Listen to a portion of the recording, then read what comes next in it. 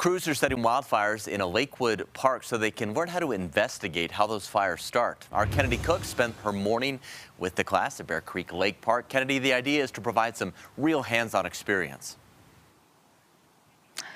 West Metro Fire Rescue has spent their morning burning about 10 acres of land. And if you take a look back here, they're still spending that time burning the land this morning. And this is all a part of a wildfire investigation class. Now, students will get hands-on experience to learn how exactly to identify those wildfires early on. Now, students will spend the first and last day in the classroom and 3 days in the field practicing hands-on investigation work in freshly burned plots at Bear Creek Lake Park.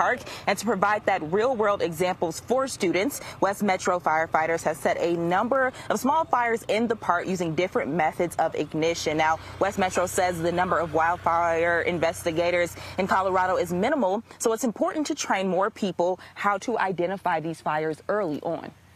Any fire, anytime that starts anywhere, the origin and cause determination, which is our investigation portion, is the responsibility of the fire chief of that jurisdiction.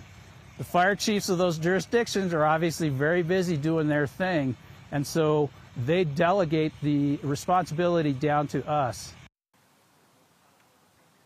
Now, later this afternoon, those students will take what they learned inside the classrooms and bring it out here to explore and figure out how to identify those wildfires and how they may start in these burned pieces of land. Pretty cool class, if you ask me, Dom. Live in Colorado, Kennedy Cook covering Colorado First. That's cool stuff. Kennedy, thank you. And